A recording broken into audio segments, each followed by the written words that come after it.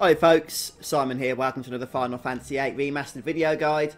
And today we're going to be levelling Edea, but not for the sake of levelling Edea, but for the sake of levelling our Guardian forces. And this is a great means for those of you that are playing, like me, a low level game in Final Fantasy VIII to get your Guardian forces levelled very highly without affecting the levels of your permanent party members. Now, the thing is, you can do this earlier on with Cypher when he's in the party, but at that point you only have 3 Guardian forces, so you're not actually levelling a whole lot, which is why, in my opinion, it's better waiting until Disc 3. At least, as you can see, then you've got a lot to work with.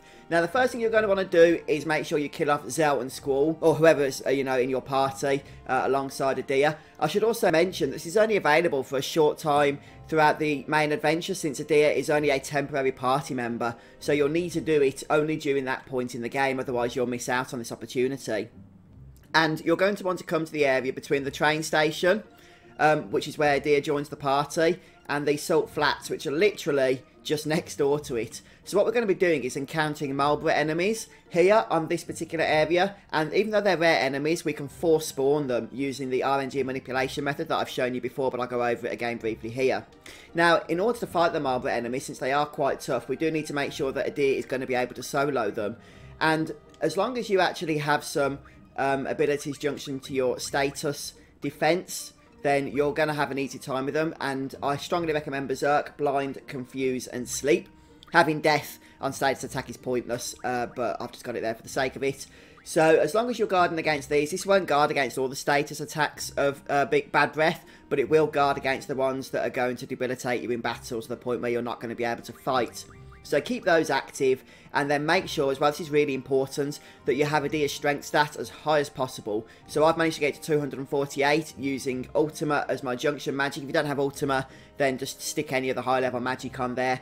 And then I've stuck some strength abilities onto her ability list as well. I've even put strength bonus on there since we are levelling her. That way she gets a little bit more powerful, and it just makes the battles quicker as we go on through this farm. Now, in terms of her other abilities, I strongly recommend using Tomby's level up ability. That way we can level up the Marlboroughs. They give a whopping amount of experience at the end of battle then. And I've got an empty space here. I'll be using this for treatment once I've got Siren to learn it. Now, Siren doesn't learn treatment until level 12. So she has learnt it now for me, and I'm just having to farm the AP in order to actually get it as an ability. Which is one of the reasons I decided to do this farm, because that treatment ability for Siren is actually really nice, one I recommend getting. And with that setup, we should be ready to go. So, I said we're going to force spawn the Marlborough since they're rare enemies, which means that we're going to go ahead and save our game in this very location here. And all we need to do is quit and reload. Doesn't matter if Marlborough was the last enemy you fought or not. Just quit and reload. And then the Marlborough should be the first enemy that we encounter. And I strongly recommend using Turbo Speed and the Bat Enhancement mod. And there it is, the Marlborough enemy. And we're going to begin by levelling up Marlborough a few times to the max, to 100. So I think we can cast it 3 times at my current level. Maybe 2. Yeah, 2. And then we're just going to spam attack.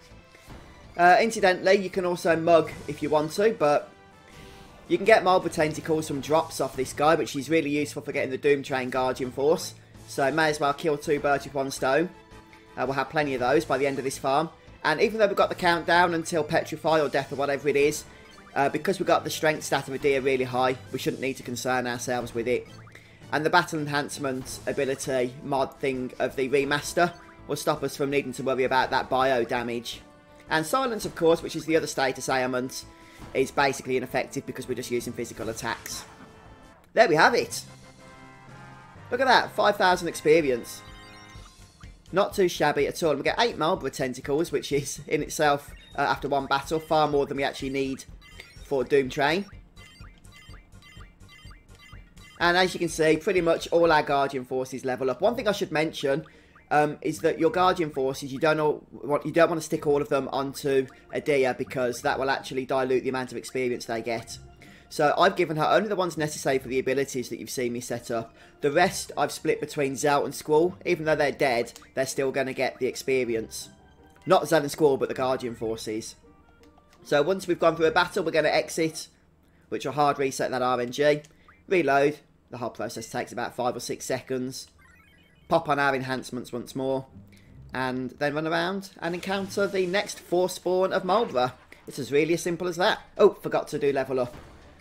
Oh well, doesn't really matter. We can do it now. I don't need to cast it twice at this point. You might need to cast it 3 or 4 times if Edea joins your party at low level, just until she levels up a little bit. Ah, done it an extra one. And a few more attacks here. Should see this thing out. Now, it's a good job we're doing lots of damage because these Marlborough have just a ton of health, as you can see, especially at high level.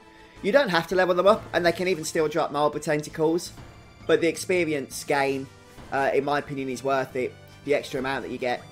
Incidentally, if you don't want to kill Marlboroughs, you can also kill the VIII enemies, which spawn in the Salt Lake itself. You can actually get, I believe it's regen rings from those as a rare drop, which is great if you're still building up full life on your party members. But hey, I'll get that later. Look at all that lovely experience, and Edea's already level 58. And once again, I think every Guardian Force gains at least 1 level. Nice. One thing I would like to note as well is that if you're not actually running directly between the train track and the Salt Lake, there is a chance that Marlborough wouldn't spawn. But as long as you're doing that, it will. Once you've gone ahead and, as I have, learned the treatment ability with Siren, then you might want to cast it. You're not required to, but you might want to.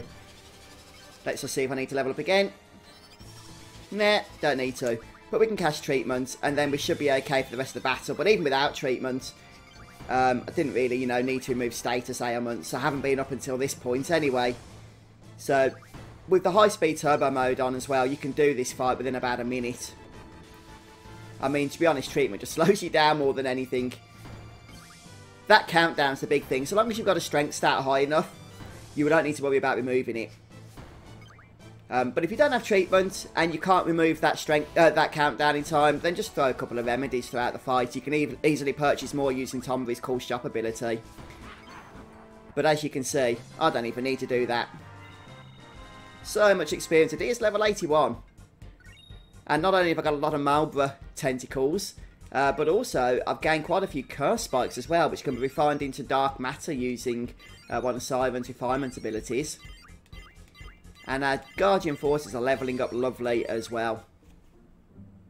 Alright then folks, I'm just going to go for one more battle now. That should be enough to at least level Edea up to 100, the maximum amount.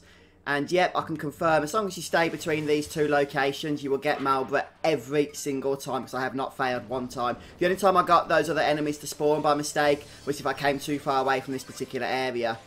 As long as you don't do that, you'll be absolutely fine. I think that should be max level now.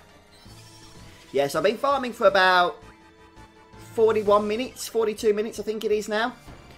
And that's taken Edea up from level 15 or whatever she was starting at to level 100, or will be once we've completed this battle.